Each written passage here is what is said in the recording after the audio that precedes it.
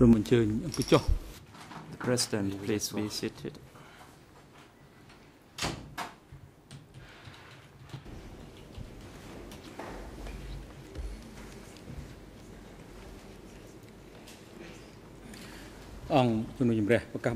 The chamber is now in session. Reprenons l'audience.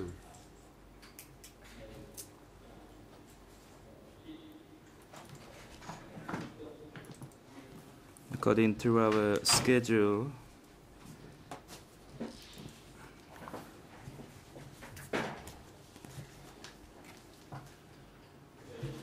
this morning the chamber will hear Ce matin, il est prévu que la Chambre the testimony of entende an expert witness, a psychological un témoin expert, expert, un psychologue, as requested by the Civil et Party ce, à la Council. demande des partis civils. In the graph here, can you report the attendance of the Je demande parties donc, to au the graphier proceedings de this dire quelles sont morning? les parties présentes aujourd'hui.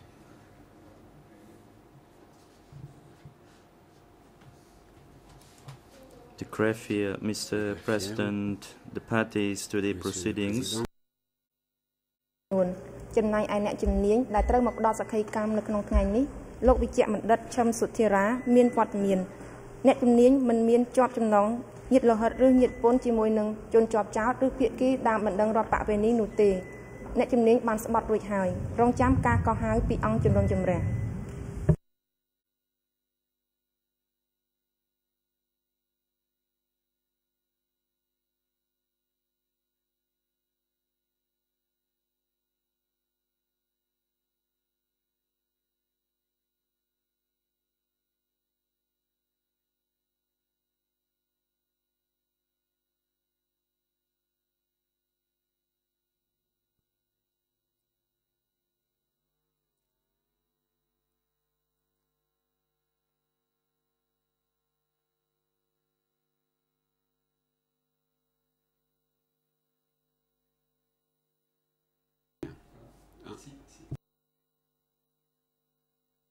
Cabine française 1, 2, 3. Très bien. Bonjour Monsieur Lavergne.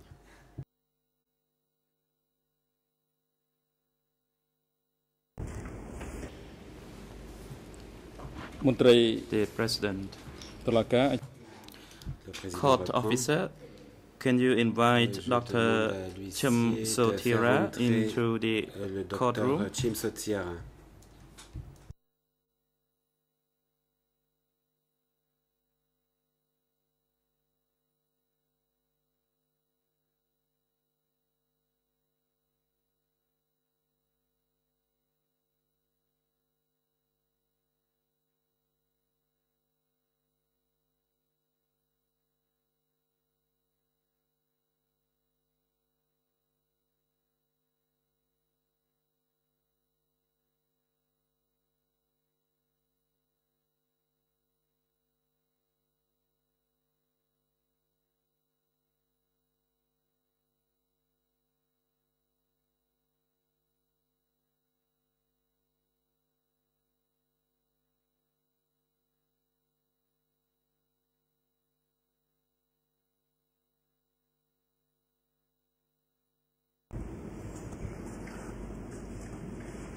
The President, the graph here, can you report the attendance of the parties to the proceedings this morning? Des parties présentes aujourd'hui. Your previous report was interrupted Vous l'avez due déjà to dit, the mais nous n'avons pas shortage of entendu à cause de la electricity. coupure d'électricité.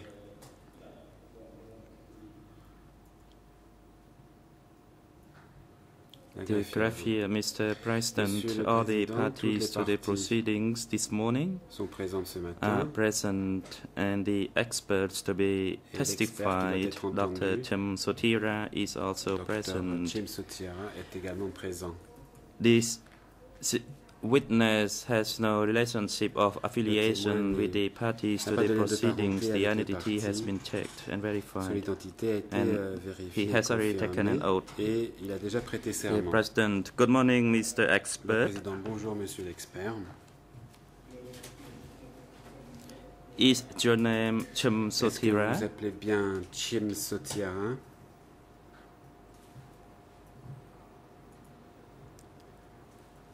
Expert, yes, my name is Réponse, Chhim oui, je Sothera. m'appelle Question, Chhim Sothera.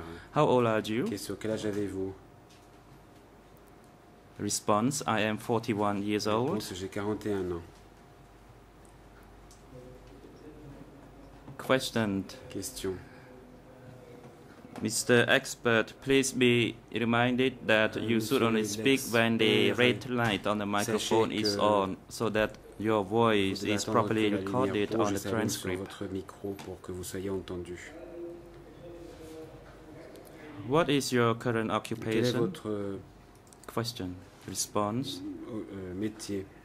Réponse. I am a psychological doctor and the director Je suis of Cambodia TPO. psychiatre et directeur de l'organisation TPO.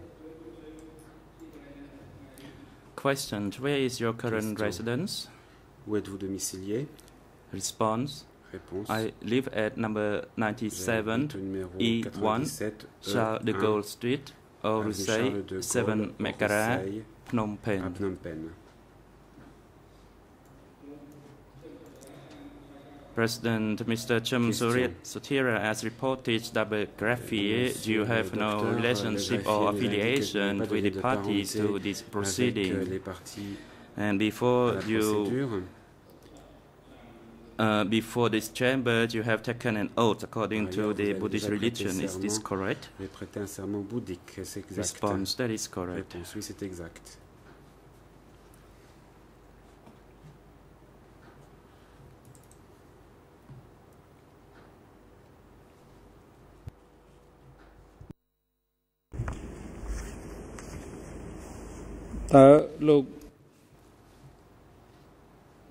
Question.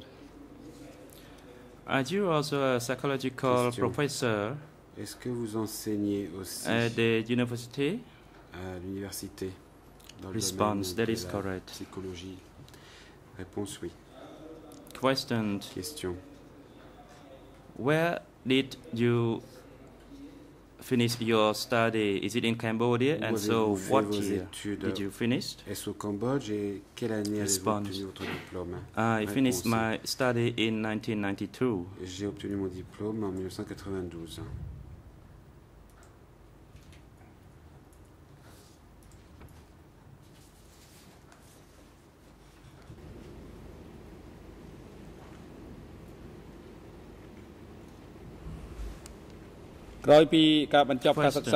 After you finish your Question. study in Vous avez Cambodia, obtenu you votre continue diplôme au to Cambodge, après quoi further your education, Vous your avez postgraduate poursuivi, education in New South Wales vos University in études. Australia. Is this correct? dans une université australienne, c'est exact. Response. That is correct. Réponse, oui.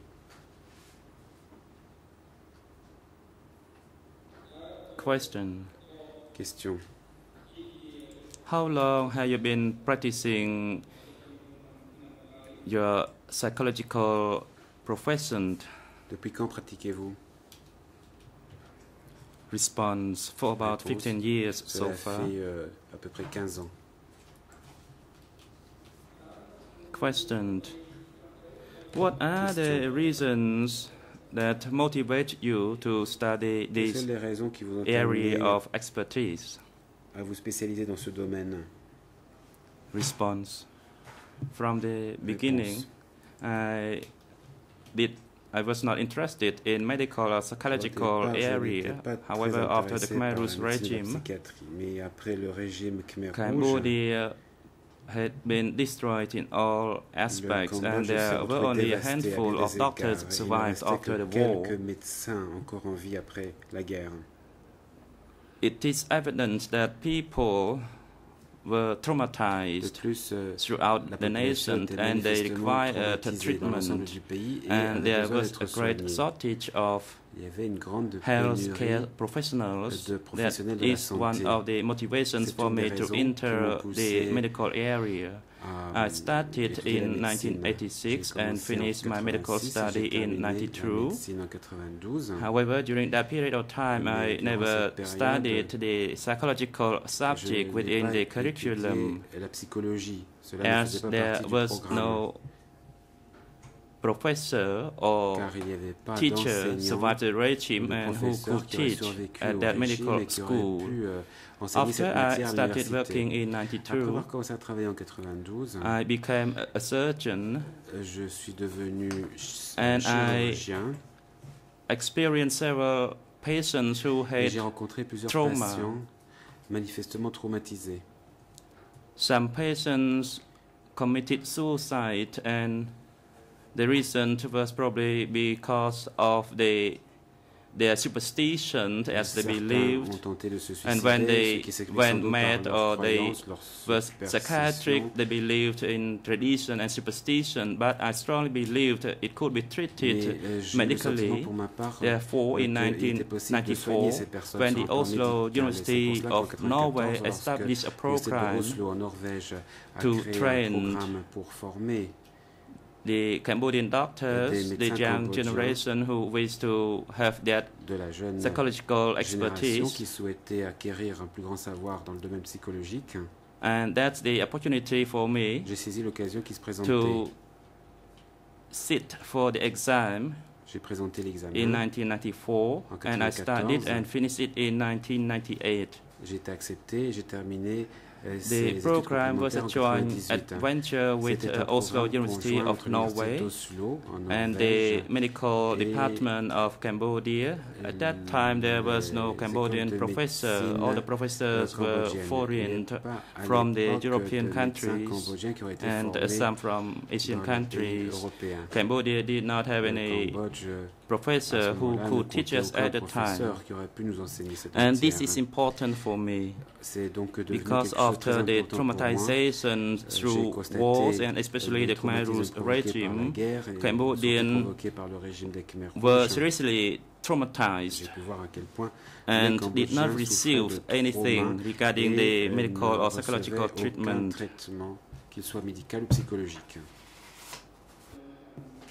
The President, you have already said that you are a director of an organization called TPO Cambodia.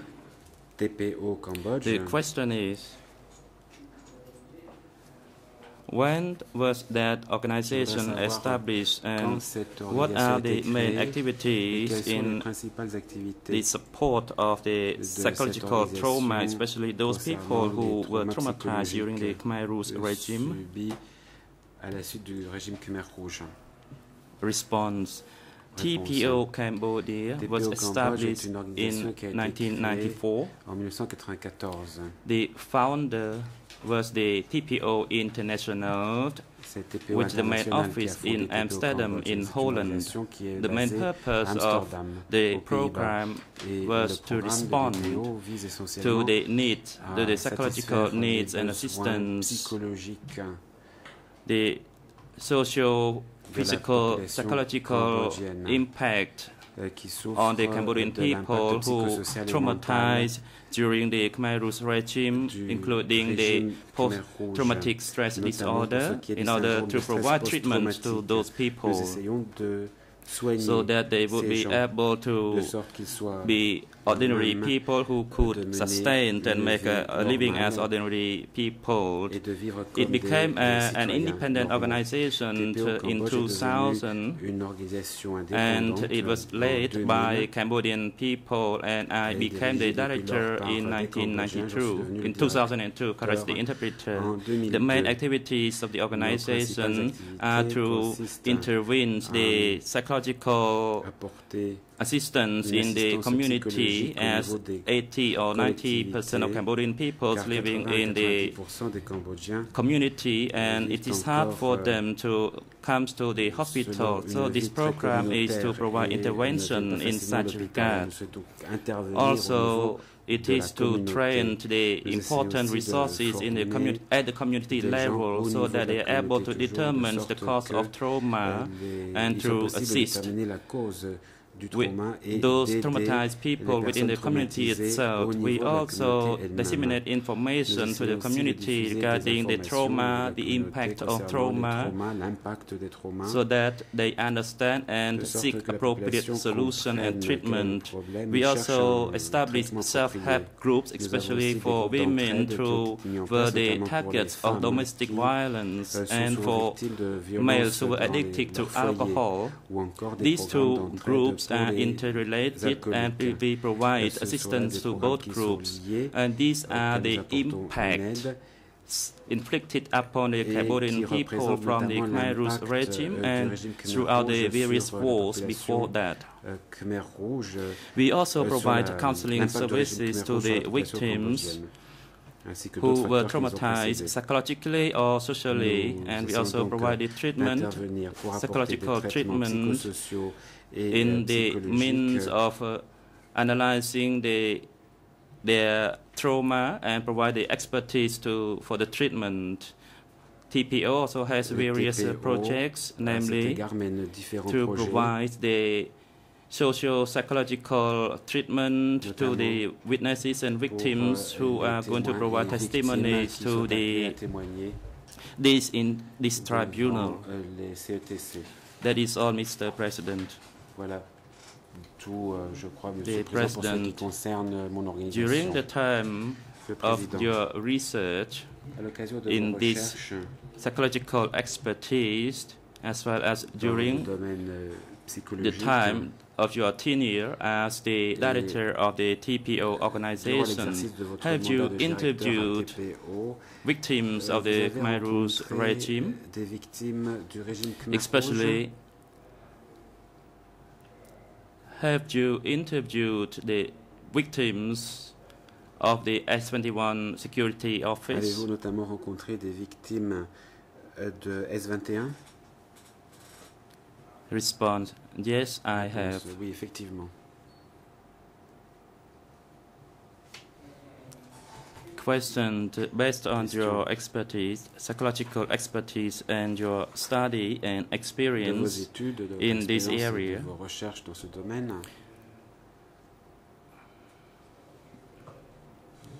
especially the psychology of the victims and the various aspects challenged by the victims as a result of the Democratic Cambodia regime.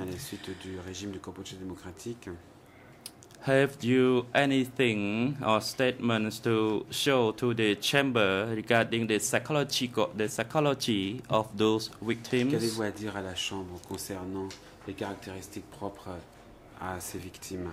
The chamber would like to know the challenges or the psychological impacts of the victims or the trauma or their post-traumatic disorder that they have experienced so far. Based on your area of this expertise, you may now proceed. Response: Thank you, Mr. President. First of all, I would like to say, with the President's leave, to describe the general outsetting and overview before I enter the specialized area regarding the victims, the traumatized victims. This is a main factor for us to understand the overall impact and the depth of the suffering experienced by the victims. Du régime sur les victimes et les souffrances encore ressenties par ces victimes aujourd'hui. The Khmer Rouge regime was a regime which destroys the entire infrastructure of the country, the social fabric of Cambodia, in every aspect. Dans tous ces aspects. I could confidently say that at the social level, family level, and individual level. In the social level, the Khmer Rouge regime destroyed every aspect of the state institutions, namely schooling, markets, hospitals, universities, and everything else was almost destroyed. Tout a été presque entièrement détruit. The intellectuals, the well-educated, and those living in the urban areas were smashed. As a result, the Cambodian people could not live in harmony, as they were forced to evacuate, forced labor and executed, and there was no sufficient service to provide to them, including shelter, medical treatment, or sufficient food. The people were divided into various groups. For instance, the new people, the best people, created an environment of fear, of mistrust. And also the cultural distraction, the religious distraction, and the ceremony distraction, and the elimination of belief, of greed of the Cambodian people had tremendous impact, tremendous psychological impact. People based their belief as a means to solve problems and to seek meaningful explanation of what happened for all those regimes, including the Khmer Rouge regime. So the loss of their belief made them suffer psychologically, and when they had or encountered problems, they could not find any solution to solve those problems, as the Khmer Rouge did not allow them to practice their religion or to pay their homage to the religion. At the family level, the Khmer Rouge forced people not to live together in a family. Children were segregated from their parents. And we know for sure that the children at young age need warm, caring parents, and they need this care. However, the care has been deprived from the children, and people were tortured, food, ration were also deprived of, and this really caused the traumatic event. And if when the children grew up without any coping with these effects, then they will experience the problems. And children were made to spy on their parents. Some children even dare kill their own parents. This phenomenon has left the kind of bitterness, the trace of bitterness for those children for many years to come. The Khmer Rouge has destroyed the individual health of well-being by way of forcing them to work very hard. They were not given proper shelter. People lived in constant fear. And dans une peur, dans un état de peur constant, et ce pendant une longue période. Traumatic event, les and personnes ont vécu des événements traumatisants et post-traumatic stress disorder. Ce syndrome de stress post-traumatique s'est développé. The Professor Leong, the international director of the TPO, conducted his research, and based on the research, among the 5 people of Cambodians, 2 of them have developed the trauma, and this is a high proportion of the Cambodian population found in the research.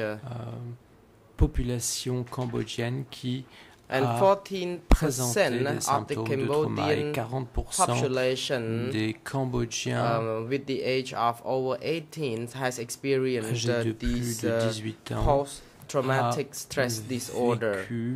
Et connaît des troubles de stress post-traumatiques. So we can see that the high number of people who experience such traumatic events or the trauma is very high among the Cambodian people. And I have provided the therapy to many Cambodian people who sought this assistance from our organization. And many people have still experienced the problem, especially the event reoccurred during the daytimes. And the victims told us that whenever it rains, they feel like crying because it recalls the time when tortured, when they were exposed to the sun and rain. And because of this, many people cannot really focus on their day-to-day work. And they even experience some nightmares. A victim told us that he saw the deaf wife and children in his dream, and the wife and the children cried out for help, asking for justice in the dream. And many victims shared with us that every time in their dream they saw the Khmer Rouge who were chasing them, chasing to kill them. So the nightmares qui leur couraient après qui les poursuivaient pour les tuer. In the dream, and people also experience some kind of problem with breathing. Ont également des problèmes de respiration. Certaines victimes have suffered some kind of depression. They are despaired. They don't want to live on, and they find it difficult to struggle to hold on to life. S'accrocher à la vie, and they lose the effort to parent the children. Le sens de l'effort pour être des parents. And children have to work double harder to really support, to help the sick parents who were severely traumatized. Leurs parents qui ont subi ces graves traumas. And because of this kind of traumatic event they experience, many end up being addicted to alcohol, for example, like drink, and some victims develop some physical conditions, for example, hypertension and chronic disease, because they d'hypertension, de maladies chroniques, étant donné le fait que ces personnes ont vécu, connu ces graves traumas.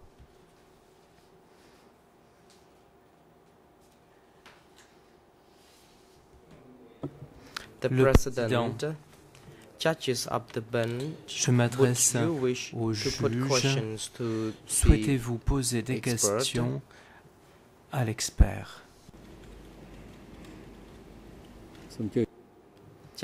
Madame la juge Sylvia Cartwright, je vous en prie. Thank you, President. Je vous remercie. Dr. Sothera, I want to clarify your specialist background, please. It's not completely clear to me, and that may well be due to the translation. I understand you are a medical doctor and that you have undergone postgraduate specialist training in psychology. Et vous vous êtes spécialisé par la suite en psychologie. Est-ce exact?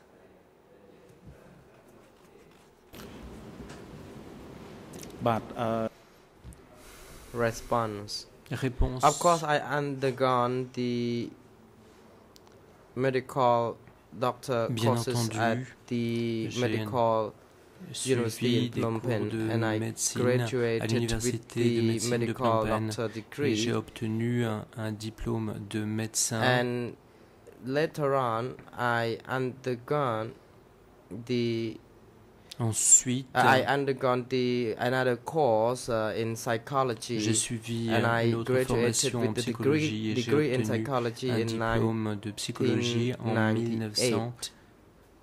In 1999, en I 1999, pursued education, the postgraduate education in New South Wales for another 1 year and a half. Sud pendant 18 mois.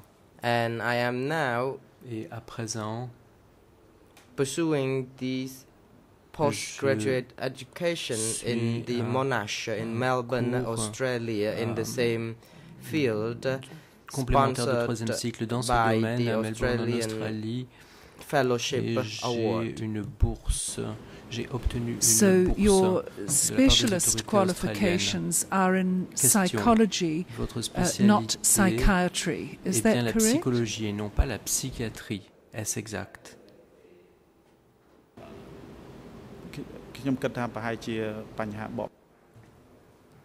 I think response. It is probably the translation problem, but of course my specialization is psychiatry. Moi, mon domaine de spécialité, c'est la psychiatrie. And you have worked full time je vous remercie. With the victims of the Khmer Rouge regime, and of course increasingly now their children. Is that right? De plus en plus, vous êtes amené à travailler avec des enfants. Est-ce exact?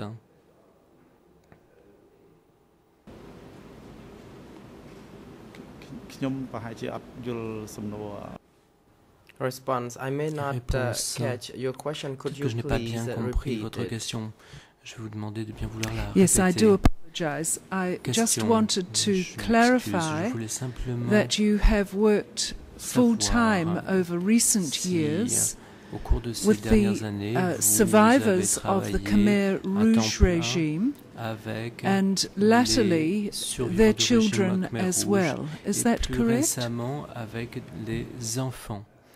Est-ce exact? Réponse. I work mostly with the old-aged Je travaille principalement avec des personnes d'un certain âge. Je ne me suis pas concentré dans mon travail avec les enfants. Can I infer from your testimony that one of the major issues leading to the severe traumatization of the people who lived through the Khmer Rouge regime is the lack of adequate medical, psychological and psychiatric services for them during that period and after it was finished. Am I correct in that assumption? Après la période Khmer Rouge. Est-ce exact? Response. Réponse. I think it is part. Je pense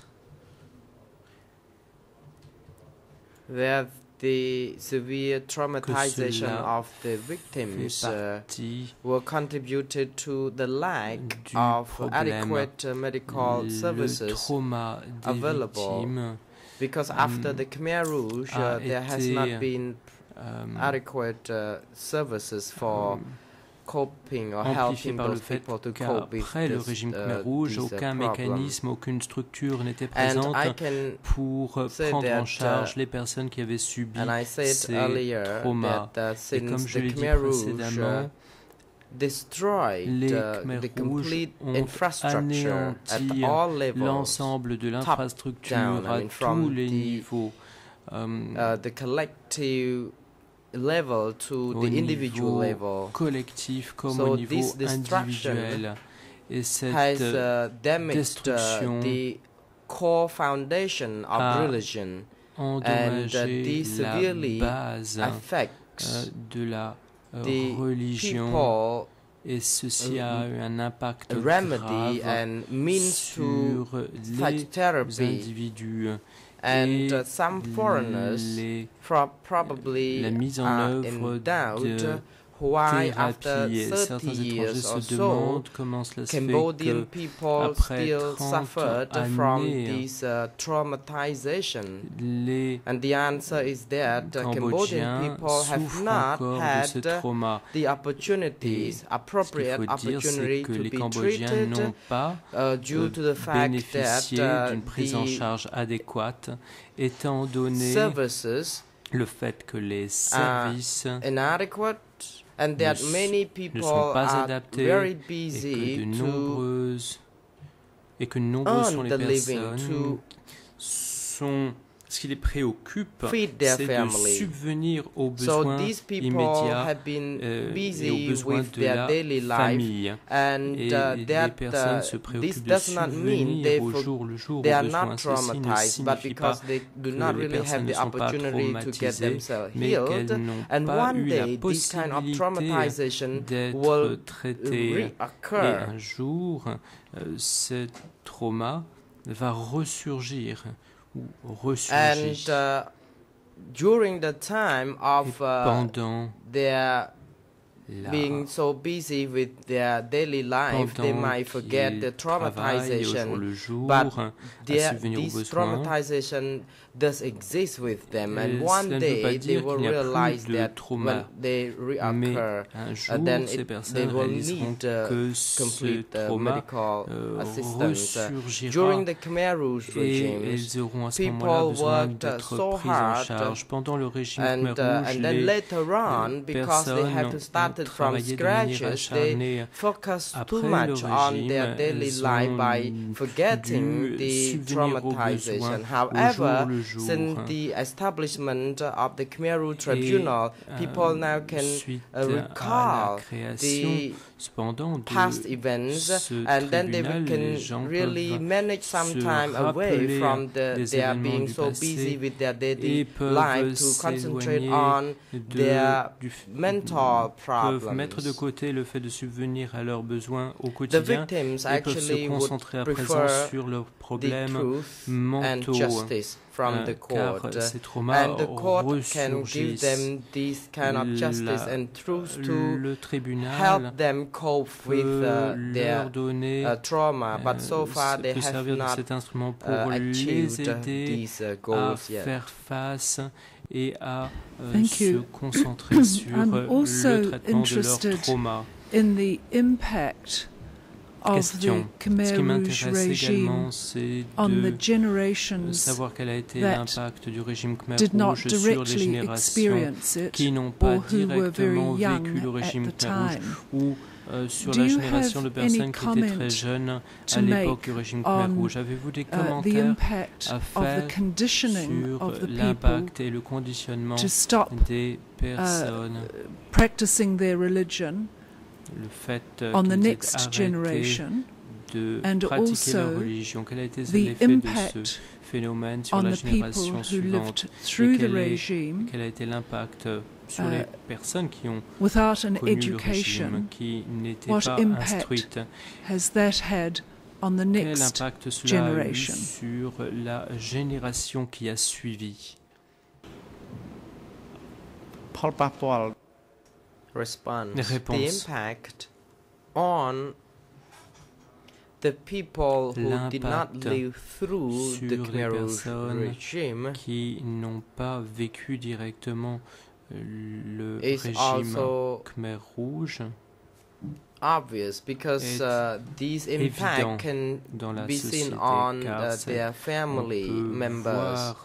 cet impact And if we compare this regime to the Holocaust regime, l'impact sur les gens qui ont vécu ce régime et qui we font can partie de leur see famille, that si l'on the compare new avec generation l'Holocauste, on peut voir have que been la affected génération by qui a the suivi traumatization a and the été traumatic touchée events par experienced by les their événements parents. traumatisants In qu'ont Cambodia, vécu there has les not been parents de any ces personnes au study as Cambodge. yet to indicate the impacts on the younger generation du régime Khmer Rouge sur in la relation génération to qui the a suivi. traumatic events, Est-ce s'agissant des événements though they had traumatisants not gone vécus, through bien que ces previously. personnes n'ont pas vécu, But I can say that it bien is que la jeune génération n'a pas vécu possible directement that ces the événements, mais il est impact possible que l'impact from on the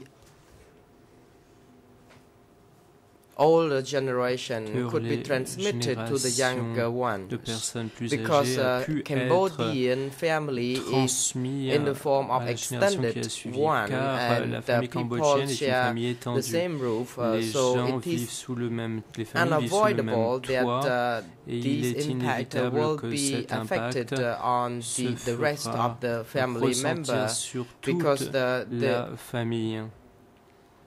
eldest sibling in the family Car would be the breadwinner, and those who need to really take place the position of their parents' roles will be severely or mostly affected.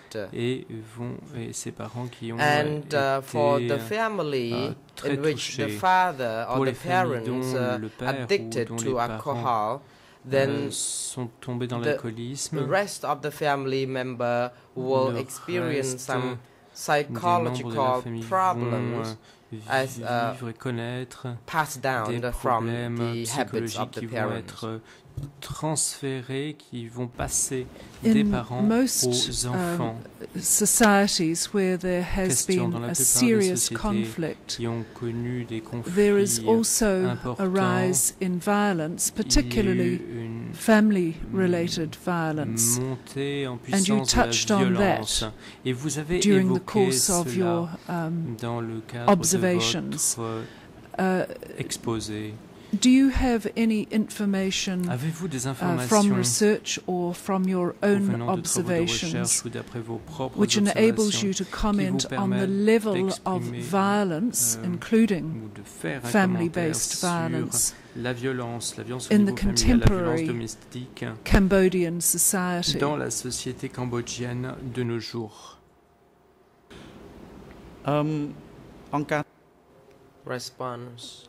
Réponse. TPO, when it is intervening in the community, lorsque TPO intervient au sein de la communauté, we conducted the social context assessment, mène une évaluation du and the contexte reason for social. such assessment is to learn the problems within the community and the reasons d'apprendre et de mieux connaître le contexte caused de la these communauté problems, ainsi que and les we would like to also raisons qui sont à understand l'origine the des resources problèmes. and Nous the souhaitons involvement ici in comprendre les the origines community, and we have found that et l'environnement dans lequel évolue la communauté. family-based violence and nous avons appris drinking habits que la violence domestique have been found to be parts of the problems in the community, according to our research. And there has been another research conducted by the violence-based or domestic violence organization to find out the domestic violence which is on a rise.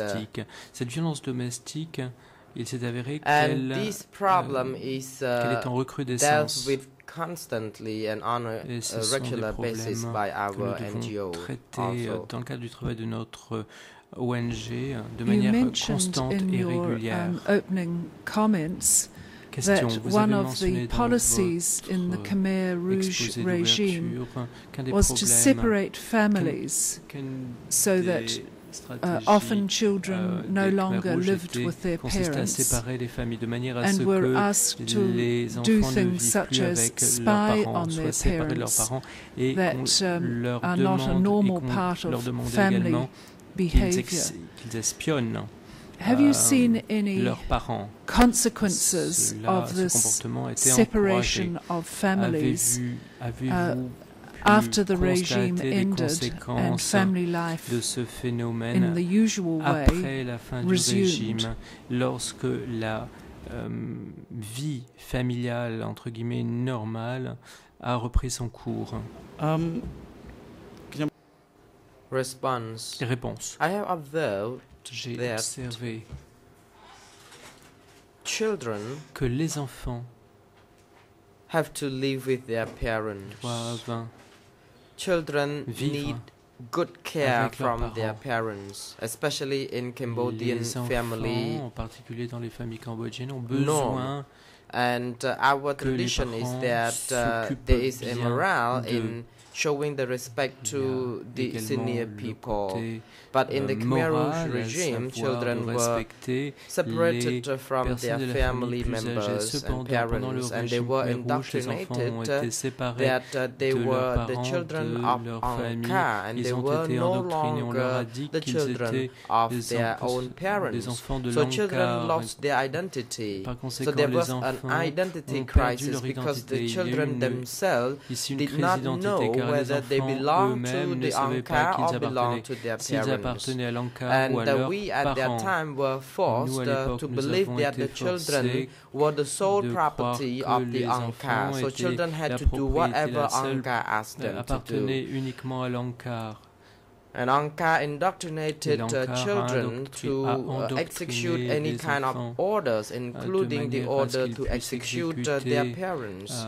And tout children type were d'ordre, educated n'importe quel ordre, y by compris way of le fait cruel, d'exécuter leurs propres parents. by Ils ont été on leur a aggressive methods, for appris example. des And méthodes cruelles et agressives. now those children Ces become méthodes elles-mêmes the étaient parents agressives. of their Maintenant, children. les parents de ces So we can see ils that sont eux-mêmes les parents the way they d'enfants. treated their children On peut voir is que la the manière same dont as ils the way traitent they were leurs treated enfants, back then in the c'est la regime même of the chose. Khmer Rouge. Ils So reproduisent this la is manière the dont ils ont severe été traités sous le régime Khmer effect Rouge. on these Voici younger l'effet generation. traumatisant de ce phénomène sur la Thank you, jeune Mr. President. génération. I have no further questions of this Je vous remercie, expert. Monsieur le Président. Je n'ai pas d'autres questions à poser à cet expert.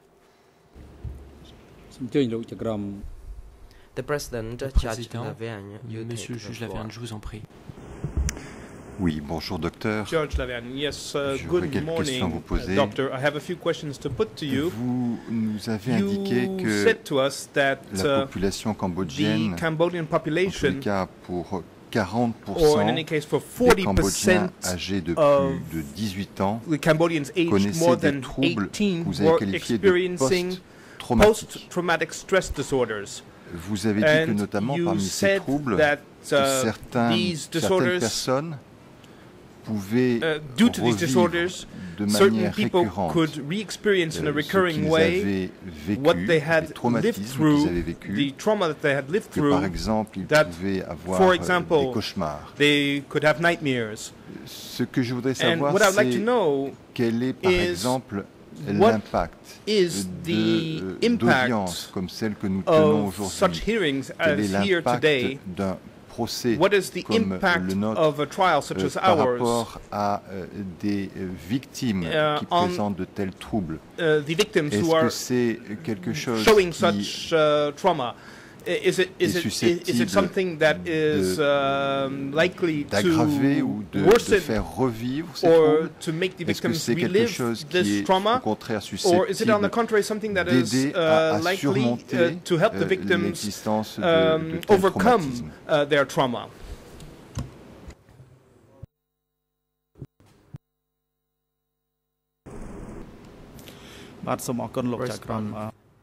Réponse. Your Honor, Monsieur le juge, I would like to emphasize je souhaiterais that there are insister sur le fait both two cases. qu'il y a deux aspects. The trial of the former leaders of the Khmer Rouge is an opportunity for the victims who had suffered une possibilité aux victimes qui traumatized for many years to overcome their traumatization through the justice they believe they will achieve from the court and through the truth they have or they will have heard from the parties to the proceeding in the hearings. So if these trials proceedings are of justice, it will be very helpful to heal the wound, the suffering of those victims, although there will be several other steps to help them overcome such traumatization. And as I already indicated earlier on, the victims during the Khmer Rouge regime, some might have thought that they might have not had any traumatic problems because they have been working as usual. But this is the situation of the unconsciousness, because they are unconscious of this traumatization. And regarding some clients of mine we have consulted with, they said that their sufferings or traumatization has gradually healed. But having heard or having observed the proceedings of the tribunal's hearings, then the traumatization seemed to reoccur. But I believe that these proceedings, however, will be a step to heal this traumatization, and our NGO is doing our best to educate them on the problems they have had in relation to the traumatization, and we have advised them not to feel fear, and we have our hotline telephone connection for them to call in if they would need our immediate assistance or consultation. They can even pay a visit to our office in person. So after this hearing, there will be some kind of impact also on their emotion. Then we have been prepared to handle this. Et suite à ces audiences, effectivement, il y aura un impact, mais nous sommes prêts à prendre en charge et à soutenir les personnes.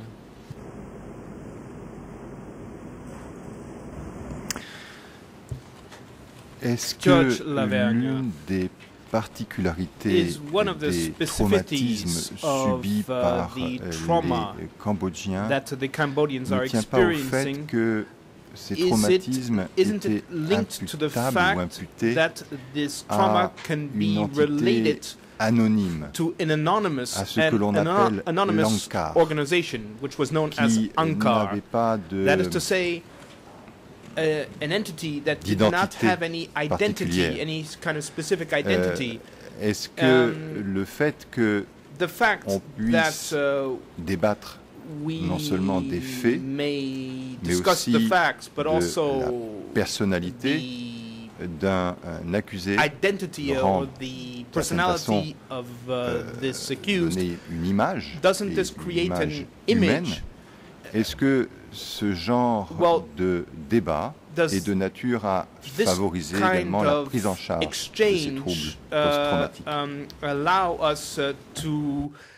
Take care of this post-traumatic stress disorders.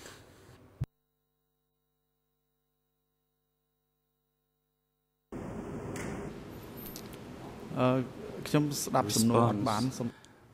cannot clearly understand the question. Please, can you repeat votre question? Est-ce que vous pouvez la répéter, s'il vous plaît? Il me semble que l'une des particularités des souffrances vécues par les Cambodgiens tient au fait que ces souffrances étaient imposées par une entité abstraite, ce que l'on appelle l'organisation ou l'ANCAR. Et je me posais la question, je voulais savoir si vous aviez une réponse. La question de savoir si le fait que nous ayons des débats où nous débattons non seulement précisément de faits que l'on reproche à un accusé, mais aussi de sa personnalité, si un tel débat, une telle connaissance qui permet de mettre un visage, qui permet de donner une dimension humaine, si cela a été de nature à favoriser la prise en charge de troubles post-traumatiques, et si cela a été de nature éventuellement, par exemple, à enlever de la peur, parce que la peur vient peut-être aussi de l'ignorance.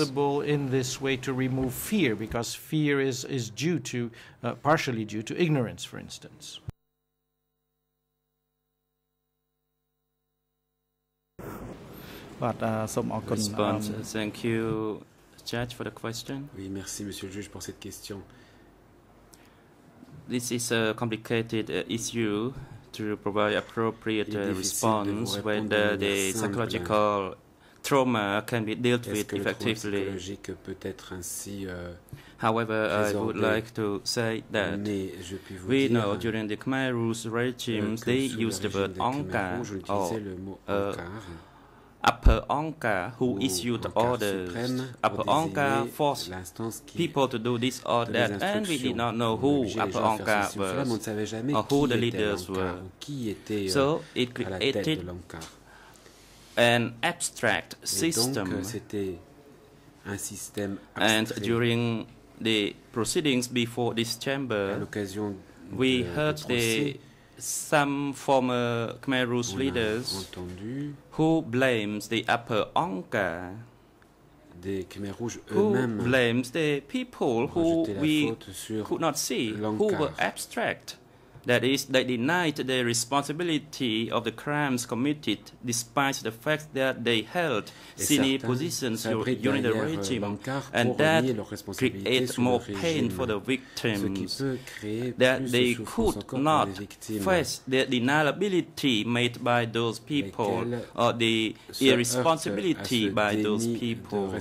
So the process of healing by this proceeding is entirely based on the willingness of either the accused or other people in order to reveal the truth, to show and to reveal those people behind the intangibility for the genocidal crimes committed during the Khmer Rouge regime. If this cannot be done, the psychological wound inflicted upon the people could not be healed, as witnessed by some of the civil parties who do not accept the apology because they do not think it is appropriate, because it is not true. So the healing cannot be completed in that fashion, although the testimonies, of course, can relieve themselves to a certain extent. Thank you.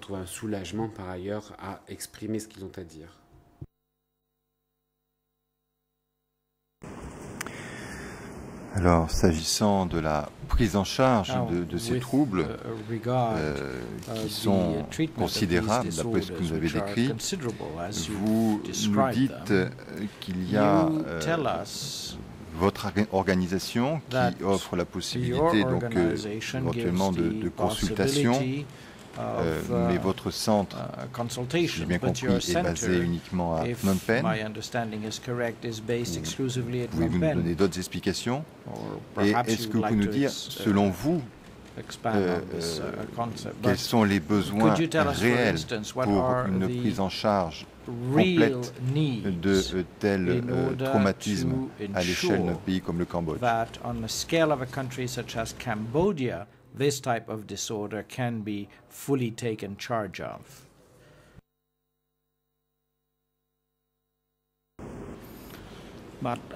Response. The treatment of the post-traumatic disorders in Cambodia needs to be done jointly in cooperation with various other institutions.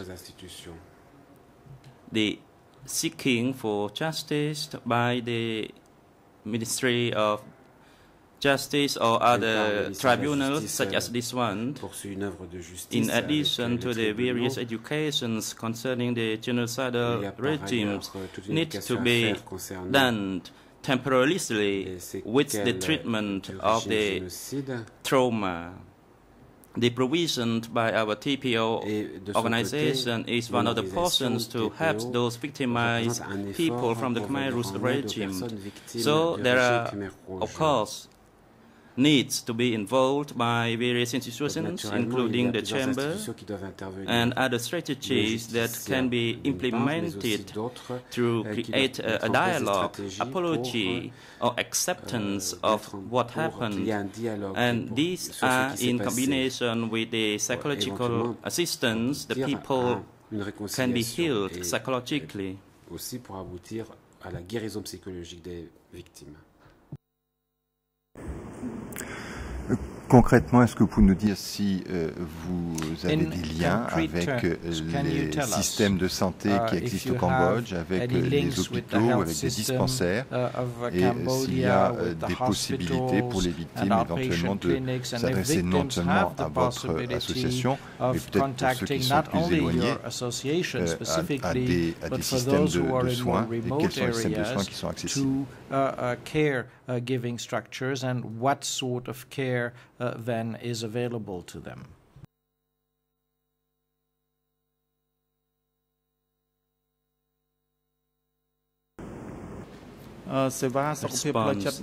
The psychological treatment service by the TPO is based in Phnom Penh and in certain other provinces, Battambang, Banteay Meanchey, Posat, and Kampong Thom. Besides the psychological service by TPO, there is also a psychological counseling service by the government within the Cambodian Soviet hospital and also at the Preakosoma hospital in Phnom Penh. In certain provinces, there are psychological services organized by the government in the referral hospitals, for example, in Posat, Battambang, Banteay Meanchey, Kampong Thom, Kampong Cham, Takeo, and also in certain other provinces. The service is provided by the general medical doctors, for example, in Kampong Chnang and Kampot.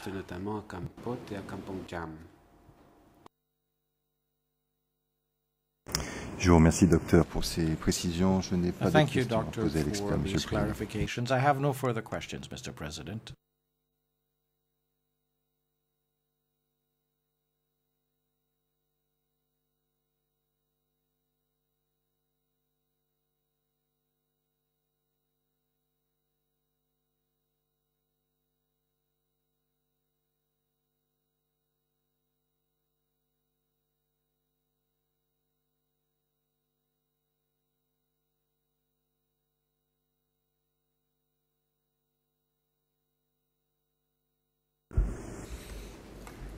The President, the Chamber would like now to give the floor to the co-prosecutors La parole est maintenant au coprocureur. to put questions to this expert witness if they so wish. The time allocation for the co-prosecutor is 15 minutes. Vous avez pour ce faire 15 If minutes. necessary, a request can be made to the chamber for additional Vous time. pouvez éventuellement demander un peu plus de temps. Co-prosecutor, thank you, Mr. President. Merci, Monsieur le Président. Good morning, Doctor. Bonjour, docteur. Generally speaking, people who De manière experience générale, trauma during the Khmer Rouge regimes, if ceux they qui were étaient forced to do traumatisés sous hard les Khmer labor Rouges parce qu'ils étaient and obligés de did not receive travailler any très dur, positive n'ont pas reçu feedback or treatment de in return. traitement par la suite. Does that have tremendous impact Est-ce on the development, family-wise or social-wise. Développement de la famille, par exemple. Previously, they were forced to work and receive nothing in return besides the fear and the threat. So what are the impacts on the development, social development and family development? Response. Thank you for the question, Mr. Co-Prosecutor. Let me go back a little bit. Some victims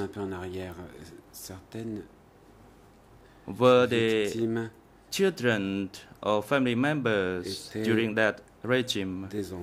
But at the moment, after the family members or parents were killed by the Khmer Rouge, for instance, the parents were the breadwinners of the families,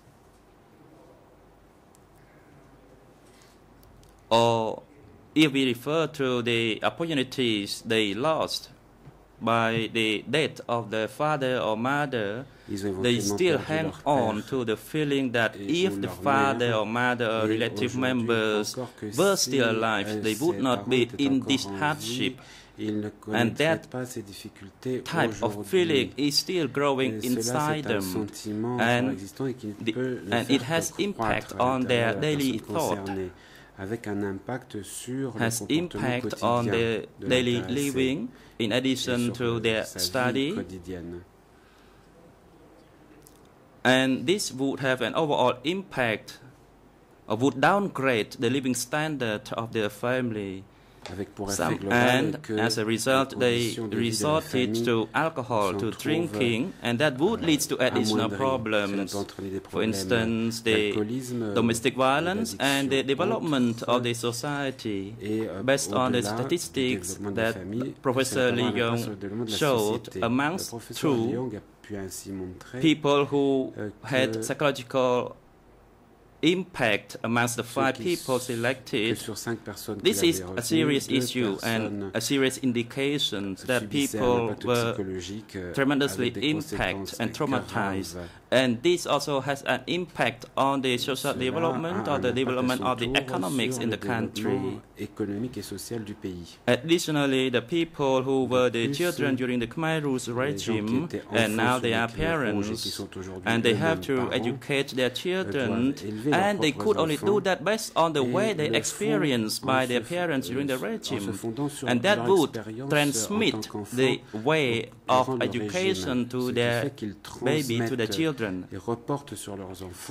Based on the population survey, the people who are 20 years or under outweigh the number of people who are older than 20 years. So in 20 years' time, they would reach the age of 40, and they would be the core force, the catalyst of the economic development. And if they still have the psychological impact, how could that develop a country in a speedy way? And that would have an overall impact upon the country.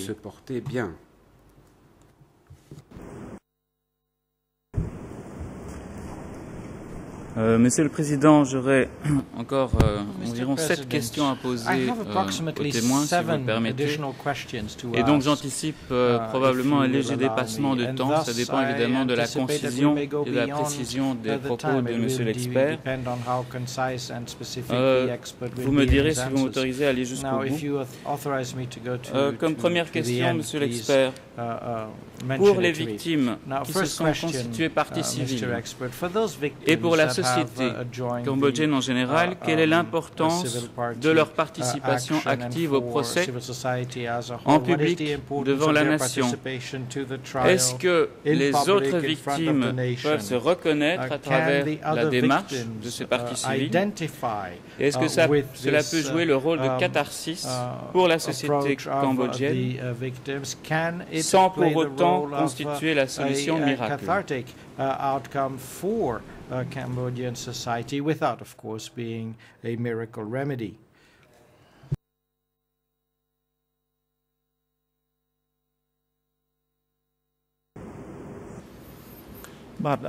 Response. As I have said from the beginning, this trial is an opportunity for the victims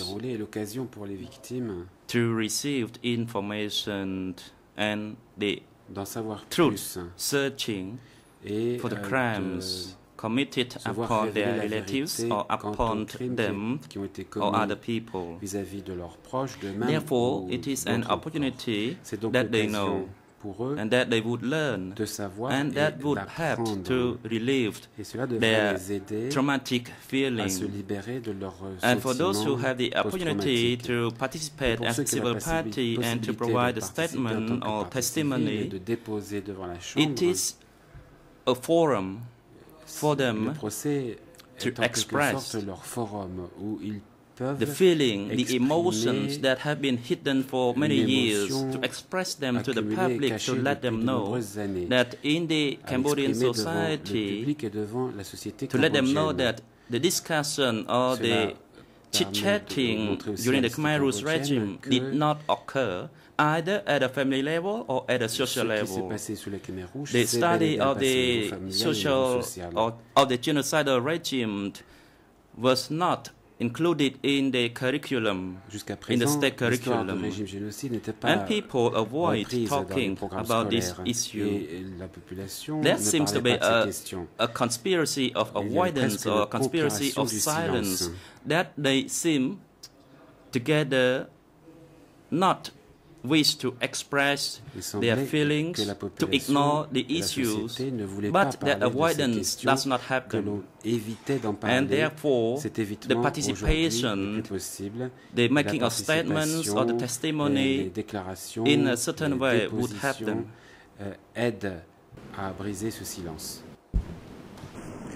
Je vous remercie. Ma deuxième question est, Thank you.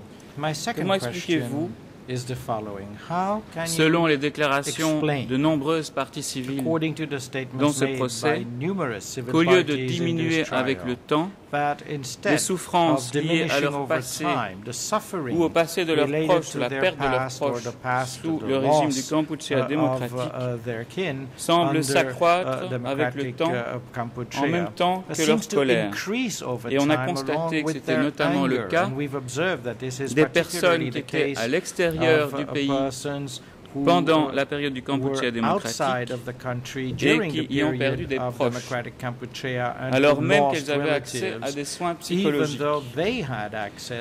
Pensez-vous qu'il y a un transfert sur la partie civile de la peur et des souffrances que la partie civile imagine avoir été celle des défunts?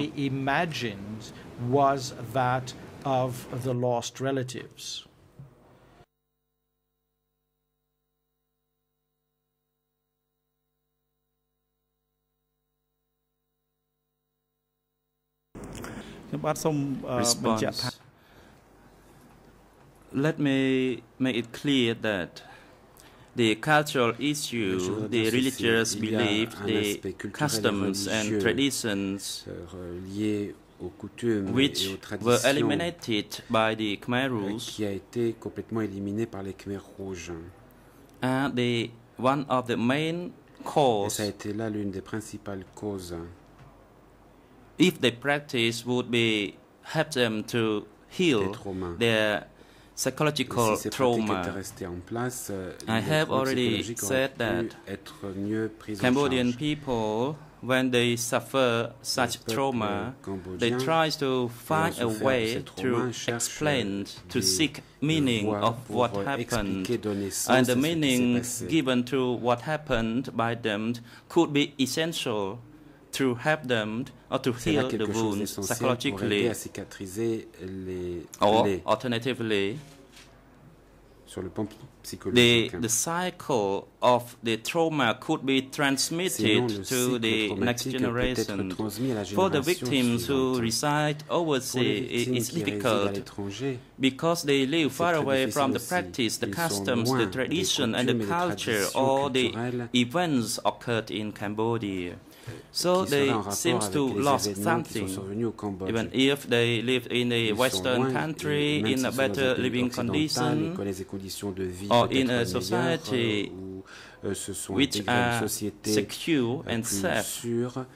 But they lost their religious beliefs, traditions, foods, the ways of acting, the communication, the language, and all these combined together would prolong the wound and the suffering they have within themselves.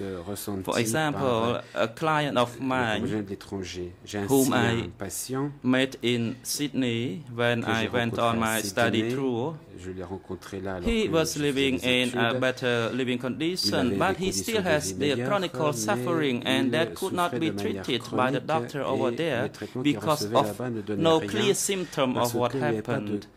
And in fact, it was hard for him to pay homage to the religion, but upon his return to Cambodia, he held ceremonies to pray to the lost souls of his parents, and psychologically he was relieved. And upon his return to his country, he was in a better condition. And this is evidence of what happened for those who reside abroad. C'est donc un exemple d'expérience de quelqu'un d'un Cambodgien de l'étranger. Monsieur l'expert, parmi les facteurs qui peuvent aggraver le niveau de traumatisme enduré par les parties civiles et les victimes en général, l'on a pu constater lors des différentes déclarations des parties civiles devant la Cour, il y en avait au moins un certain nombre, et vous me direz si vous êtes d'accord ou s'il y a d'autres facteurs qui peuvent entrer en ligne de compte. Je relèverai d'abord le type de mort subie par les proches, une mort violente au terme de détention S21, de torture, de manque de nourriture, etc. Le deuxième facteur serait l'ignorance des motifs et des circonstances de la mort du proche.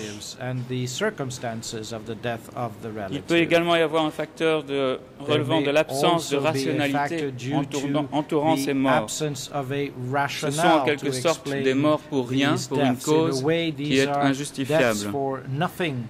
Et enfin, les parties civiles ont relevé l'importance de l'absence de corps et de deuil dans ces souffrances. Est-ce que selon vous, tous ces facteurs sont effectivement des facteurs qui aggravent ce traumatisme? Est-ce qu'il y en aurait d'autres? These are the main factors, I suppose, which increase the trauma. But do you believe that there are others as well?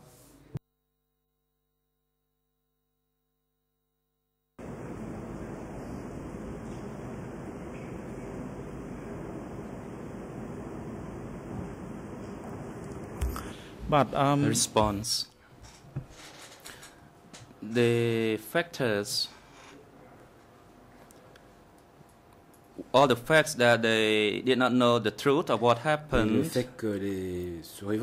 one of the factors which prolongs their psychological suffering, la souffrance psychologique. The lack of service provision to the victim is another matter which also prolongs their trauma and suffering. At present in Cambodia, there are only 32 psychological experts.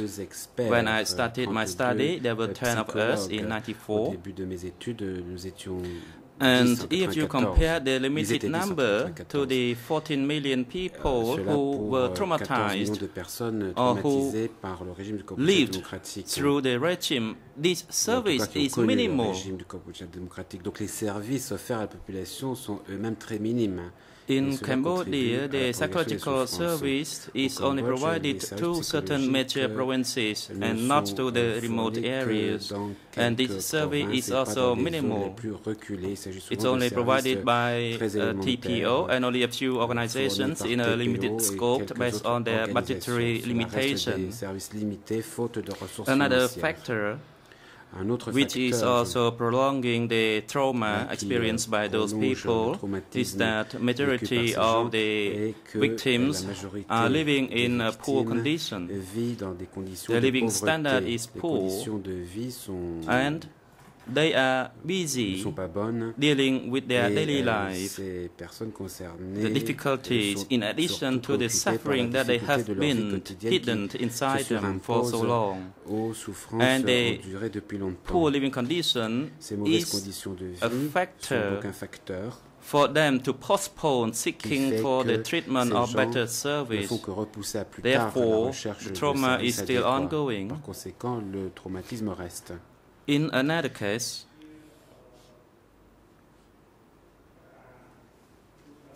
it is a common factor that certain number of them, due to the poor standard of living, they are unable to hold a religious ceremony, to pay homage or to pray for the lost soul in a satisfactory way. And that factor is also important. C'est encore un facteur important.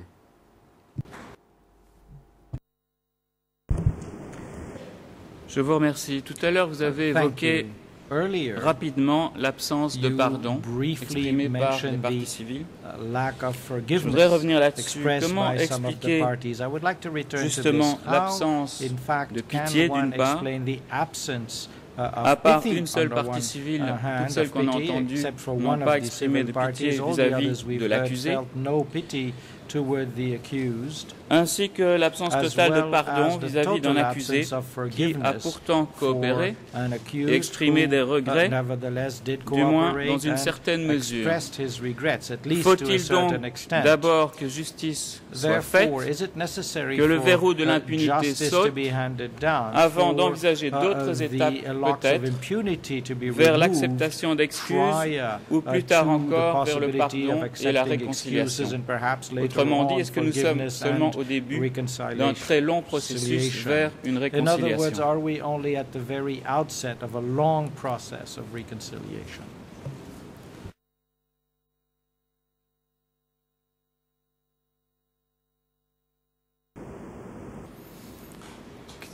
Response.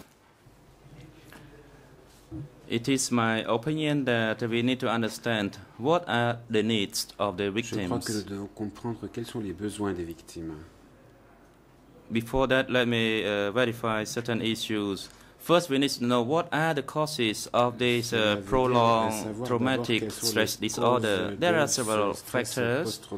For instance, our brain, because the trauma also would change the chemical substance of the brains, the reflections, and the brain and the functions of the brain. Secondly, deuxièmement,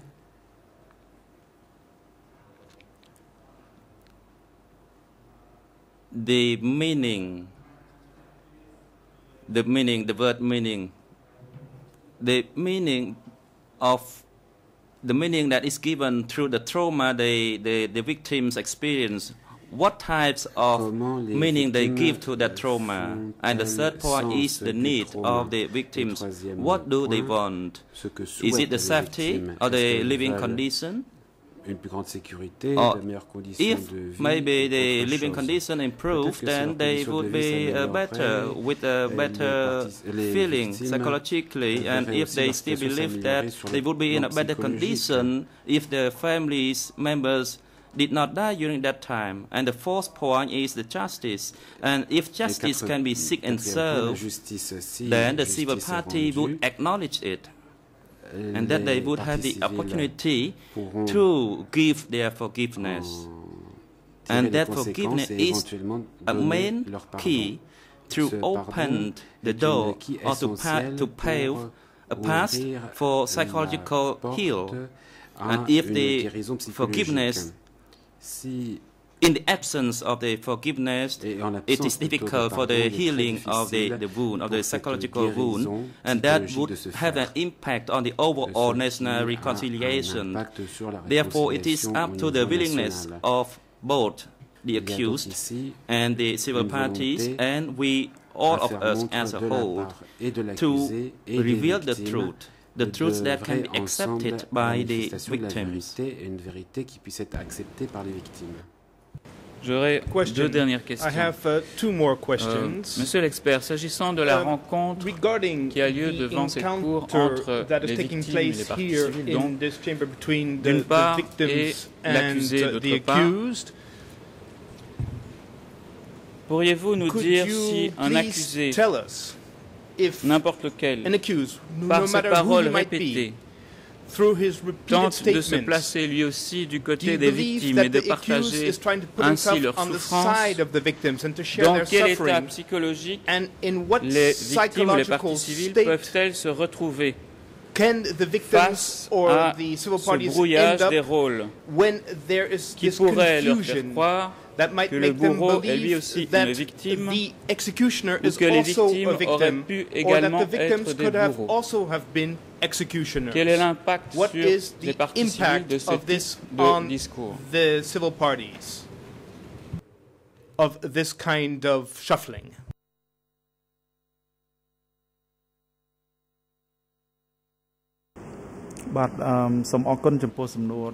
Response. It is a very important question. Il s'agit là d'une question extrêmement importante.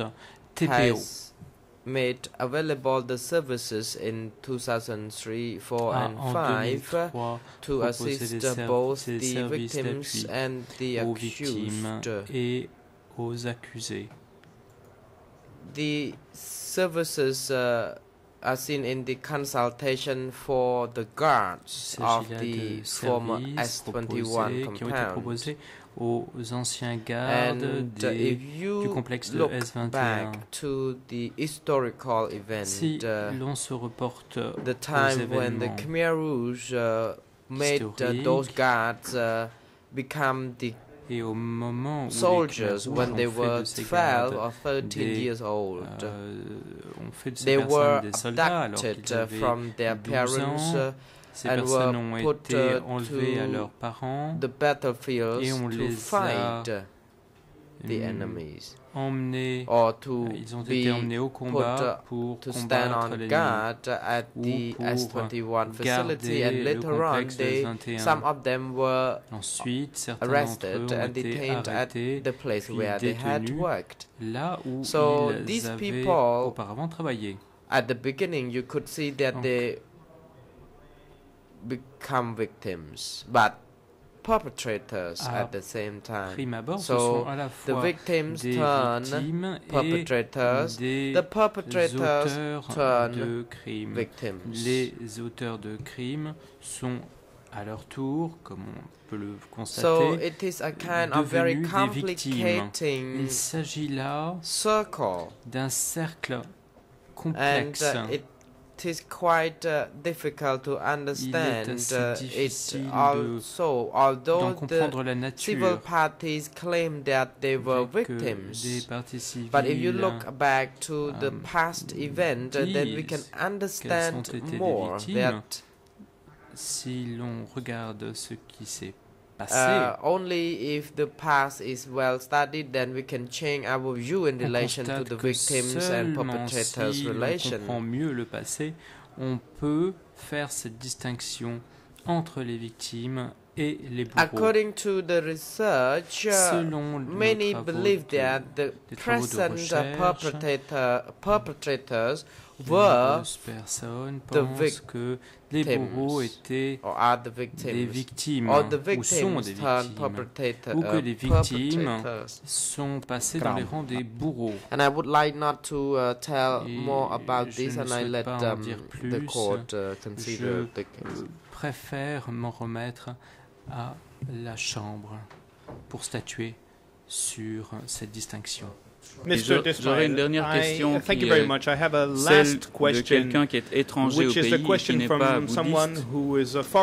Une partie civile nous a parlé de l'opposition entre ses souffrances personnelles et la notion de karma, mettant également en relief une certaine opposition entre la justice des hommes et la justice de Bouddha. Pourriez-vous nous éclairer là-dessus d'un point de vue psychologique? Est-ce que, du fait de la religion dominante dans ce pays, est-ce que le karma peut jouer un rôle dans le fait qu'un certain nombre de victimes n'osent pas participer à un processus judiciaire devant la justice des hommes et préfèrent seulement s'en remettre à la justice de Dieu et donc aussi de ne pas lutter not to fight as hard as they could if they would rely if they were part of another culture.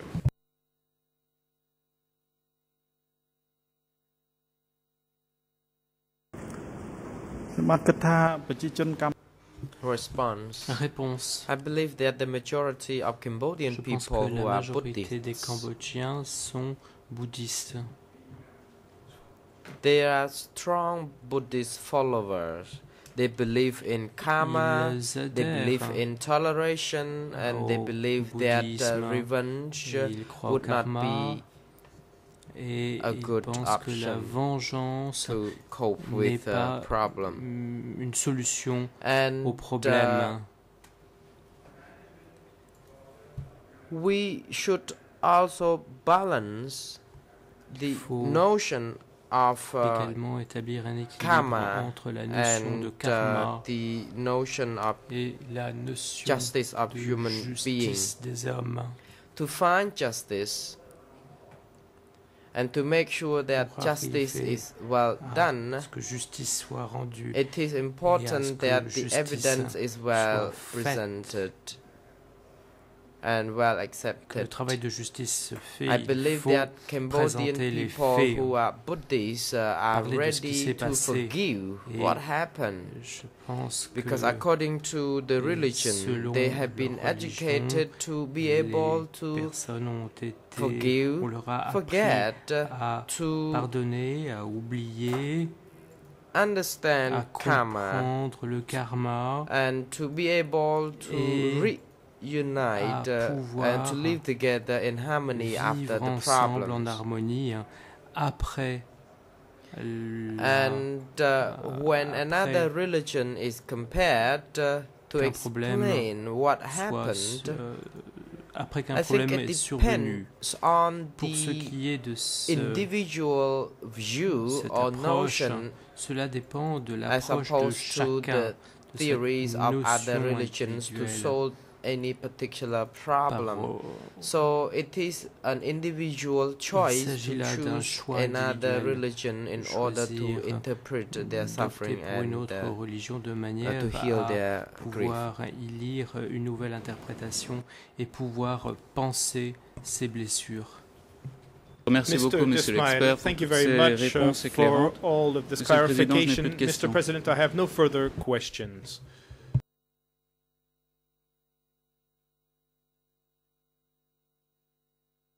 The President Le Président will take the adjournment for 17 minutes pause now. De 17 minutes. The court official is instructed to assist the expert during the adjournment, and please call him back to the courtroom when we resume. D'être prêt à le ramener pour la reprise dans le prétoire. La greffière, mesdames et messieurs, veuillez vous lever.